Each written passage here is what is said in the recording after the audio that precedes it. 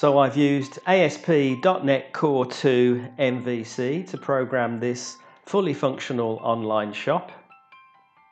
As I'm making this video, it's in full production. Anyone can swing over to cartridgewiz.co.uk, select themselves some compatible printer cartridges and buy them with real money, either by credit card or PayPal, whereupon some real cartridges will be delivered to them. There's an area for the warehouse staff to print, suspend, refund, resolve and generally administrate orders. And there's an area for administrators to add, delete and edit products. It uses foundational features of ASP.NET Core 2 and the MVC, such as convention-based routing, model binding,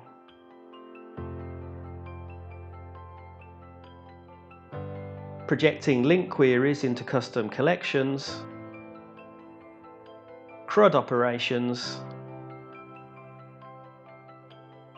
partial views, view components, and I've made a two-part video demo of those, role-based security, and a whole lot more besides. It's fully responsive,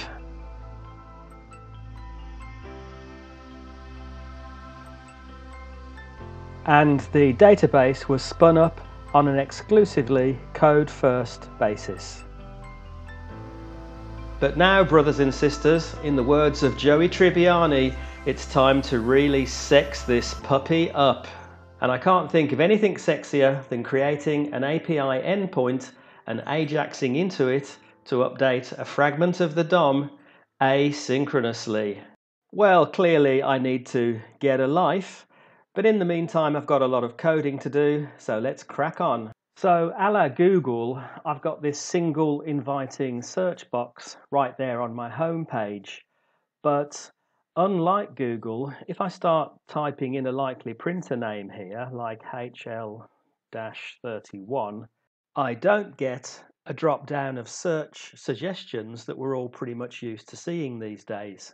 Now, it so happens that HTML5 is supposed to have something which takes care of exactly that kind of thing. So let's try and run up a completely HTML5 implementation of this AJAX and see where that gets us.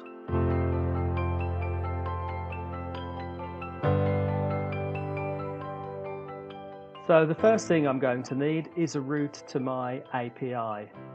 So coming to startup, it's in the configure method.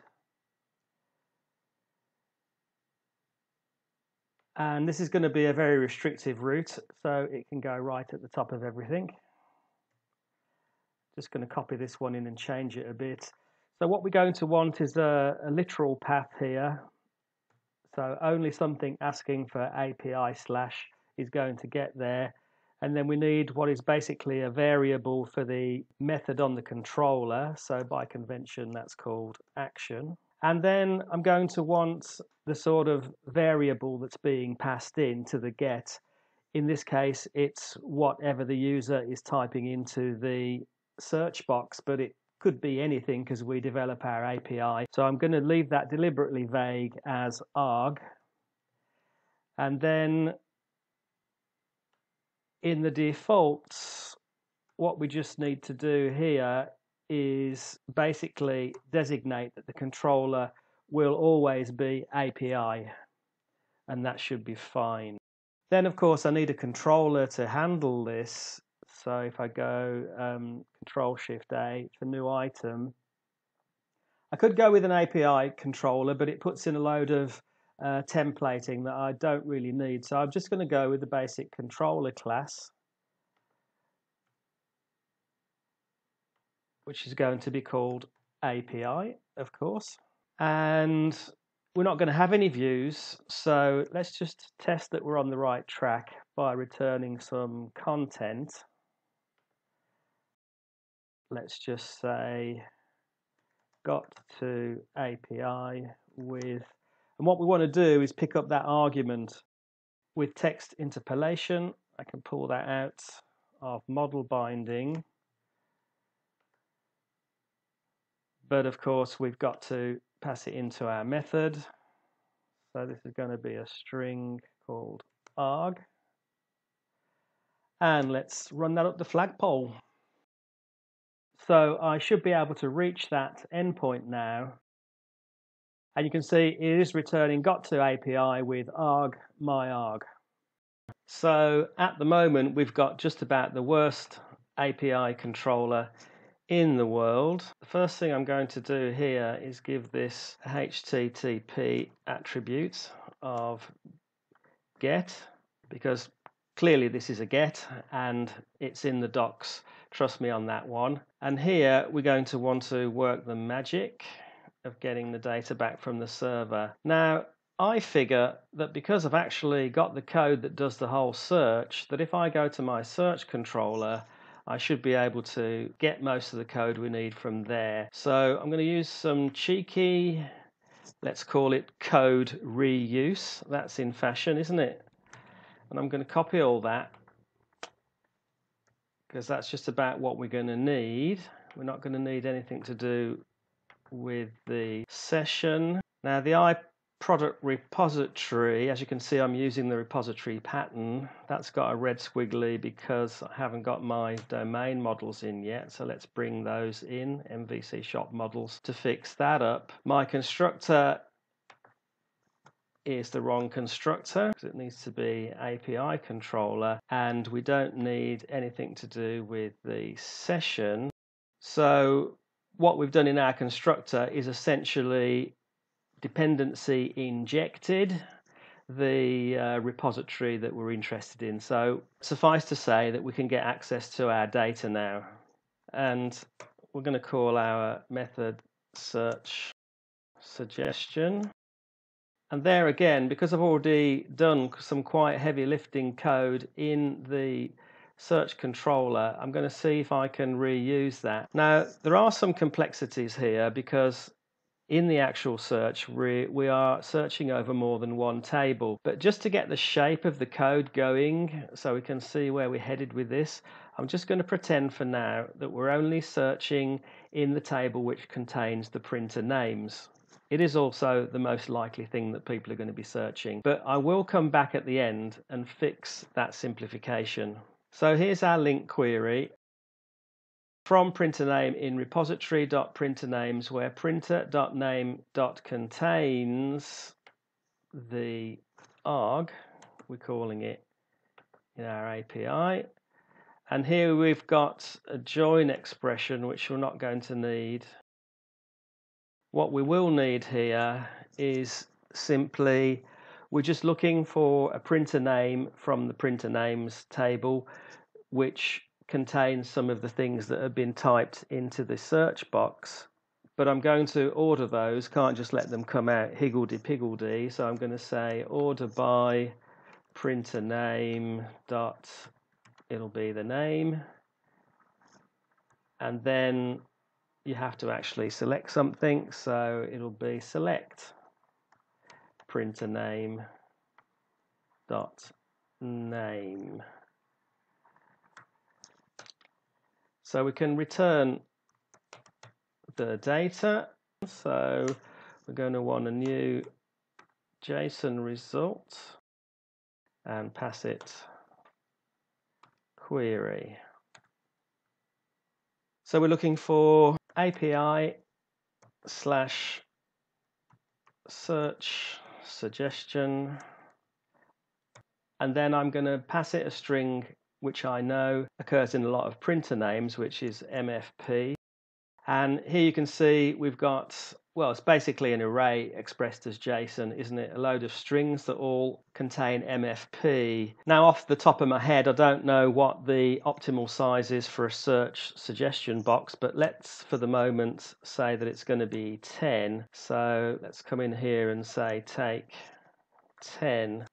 And now that I come to think about it, there's actually nothing logically in our tables which would prevent us from having two printers with the same name. So I'm going to come in here and say distinct. Control-Shift-B to build that. Shouldn't need to start the server again. Let's refresh my page and see if we can cut down the amount of suggestions.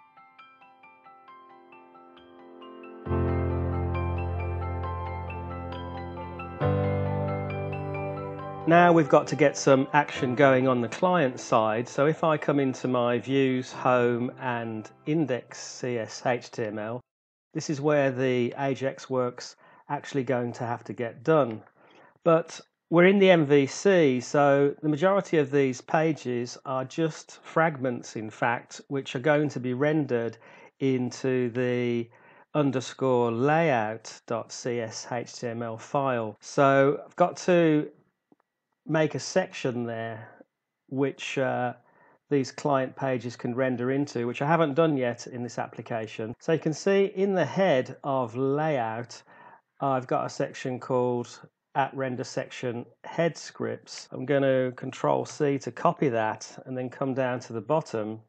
And I'm not using any libraries like jQuery which are going to sense the document being loaded. So the standard practice there is to put any random scripts that might have to read the DOM into a space just before the closing body tag.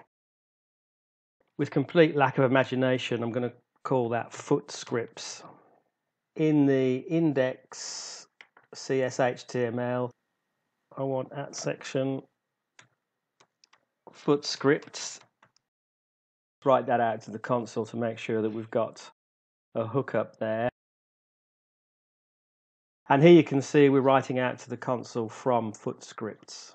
So now in index CS.html, we're going to need to put our data list in, and that's going to have an ID.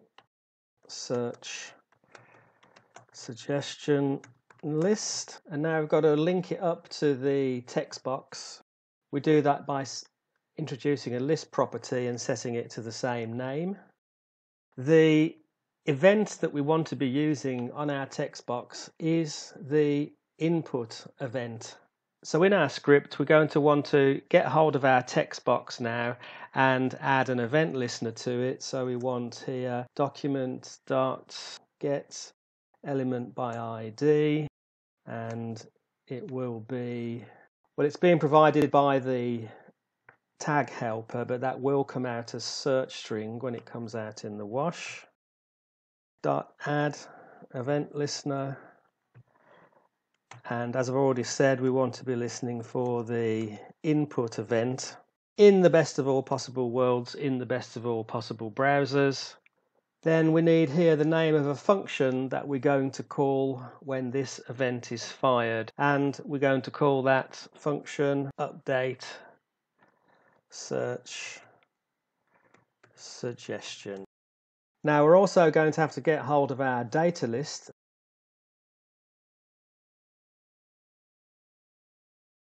Now we've got to write this function that we've specified here to respond to the input event. The environment provides me with information about what produced this event. All I have to do is reach out my hand and collect that in with a parameter here, which I'm going to call E. I just want a variable to refer to our endpoint on the server, which we've already set up. Let's call it API target. It's just the URL. And then the variable part. So that we're going to have to get by concatenating whatever was in the text box, which is going to be the event source dot target dot value. Now we're almost at the business end, and it's time to do the AJAX, and I'm just going to copy in something I prepared earlier. Now the reason is that this code is completely standard. There's like about 1,000 YouTube videos about it. So I don't want to say too much about it apart from the fact that up until xhr.send, which is our AJAX object, the code is completely synchronous. The asynchronous part comes in because the xhr.onReadyState change, we don't know when that's going to happen. We've got no control. It's going to happen at some point in the future.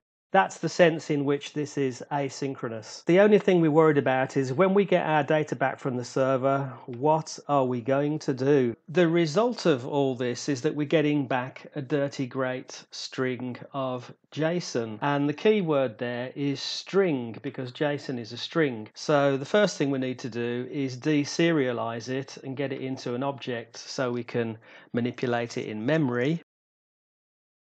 So we need a variable which is going to be an array to put this in. Let's call it suggestions array, and that's going to be equal to json.parse, and then we want the XHR response text. Now, as we go on, because we're going to do this repeatedly, we're going to have to scrub out any previous elements that the data list has so that we don't just keep adding option elements to it ad infinitum. datalist.inner HTML equals null. And then, of course, we want to populate the data list. So what we can do is use the for each method on the suggestions array to iterate through it and create an option element for each element in the array. Sounds a bit complicated, but it's really not too bad. Into the for each we're going to have a function, and the function's going to take in the value of whatever the element is on the array, whatever element we're on, in other words. We'll just call that item. So here, as we're on an item in the array, we're going to have to make a new option element of the type option. The option.value is going to be the value of the item that we're on, so just item. And then, of course, we need to append this option item to the data list. So that's just datalist dot append child and pass it the option. Save that and run the project. So fingers crossed, let's go with HL, and there you see we're getting the search suggestions populating immediately. We are rocking and we are rolling. But we're not over the finish line yet. If we have a look at these search suggestions, and I'm hitting the down arrow, and I press enter when I'm on the L2340DW, it puts it into the search box, but then I still have to press enter to get the full search. What I'm actually expecting, and you certainly get this in Google, is when I've come down to this item, I can just hit enter, or indeed click on it, and it will actually trigger the search. So I thought that's okay. All we need to do is go to the onSelect event. But I was quite surprised to find out that there isn't one. The only thing we can get onSelect for is for the text in input boxes or text areas. So that would be something more like if I were to select the text like that, I could get an onSelect. But there is something we can do. As the input events come in, we're going to see if the value that we've now got in the text box is exactly the same as any of the values in the data list. And if it is, we're going to take the draconian decision that they must have selected it, and then we're going to submit the form. Now, it does have a slight weak point, but this almost always works, and I'm going to leave it as homework for those that want to know where the weak point is, to find that weak point. Bit cheeky, I know, but I'm in that kind of mood. Before we do anything to update our search suggestions, we want to have a look at the values in the data list. So datalist.childNodes. We're going to have to iterate through them. So I've got for each because it's a sort of a pseudo array. And for each of them, we're going to have an anonymous function, and we're going to get that function to take in the element of the array that we're on, basically. So I'll call that option. Then we're going to do something. Well, we're going to have a look at its value and see if the value in this option element is the same as the value that's now in the text box. So it's going to be option.value.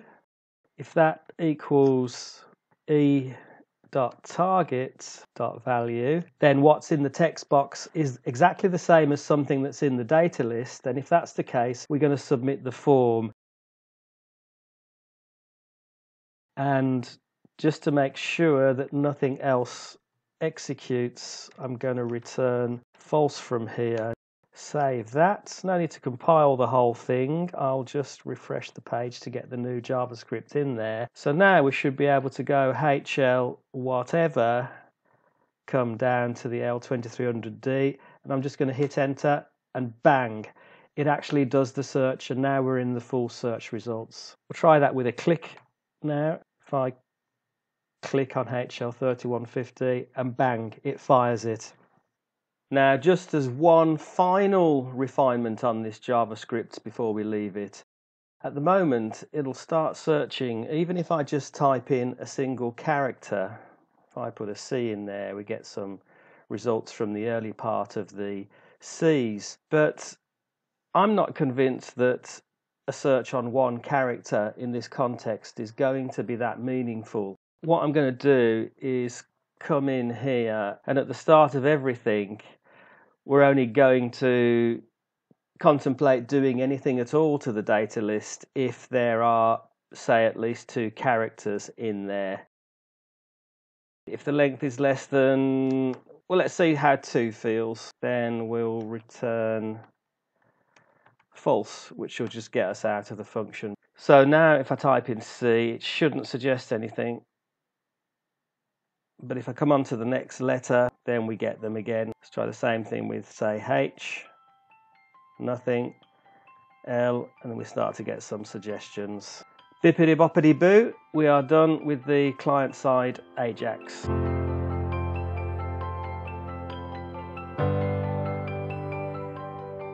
As I said earlier, just to get the shape of the code sorted out, I have oversimplified the situation on the server side.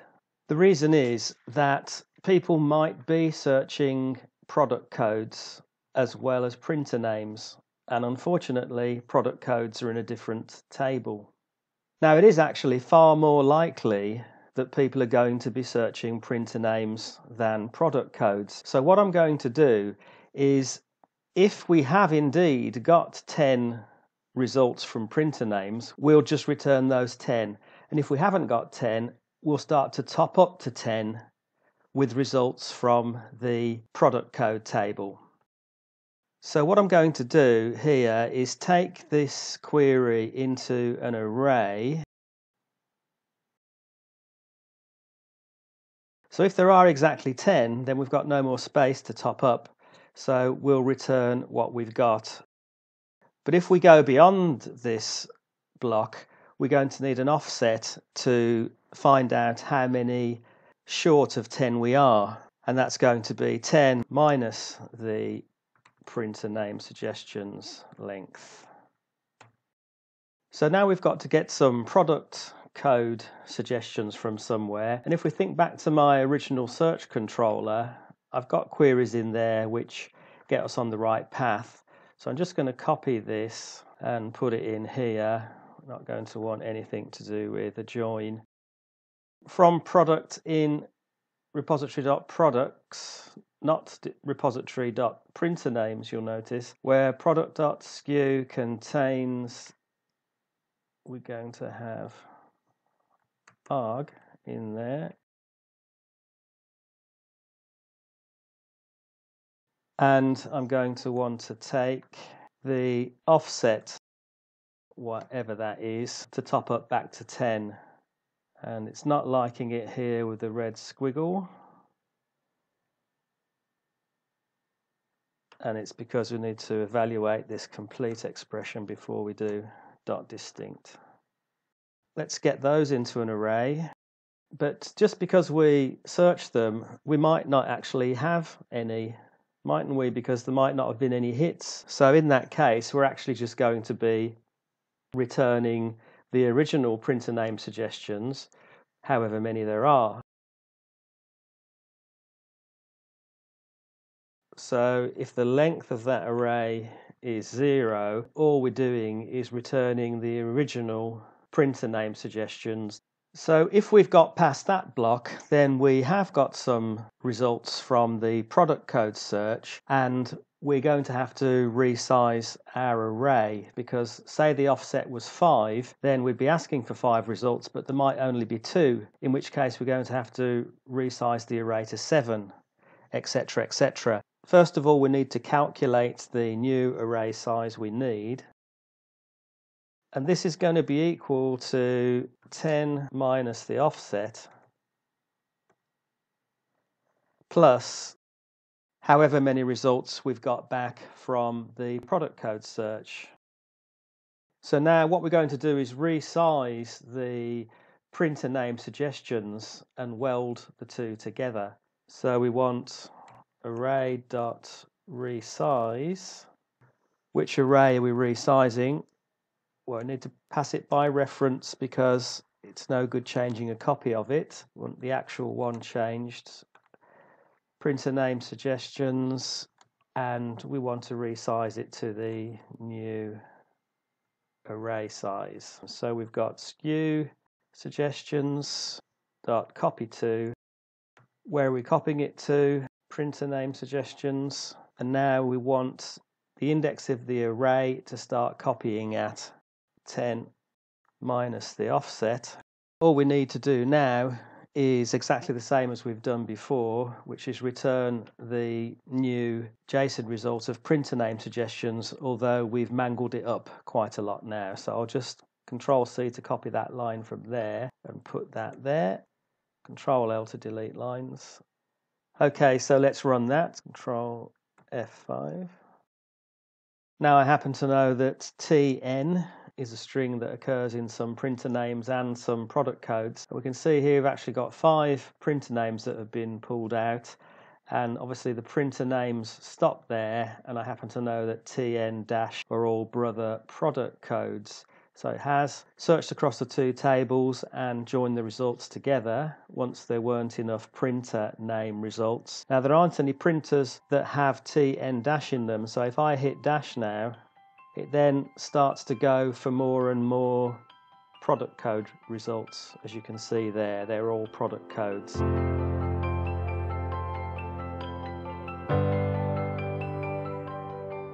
But how are we doing in other browsers?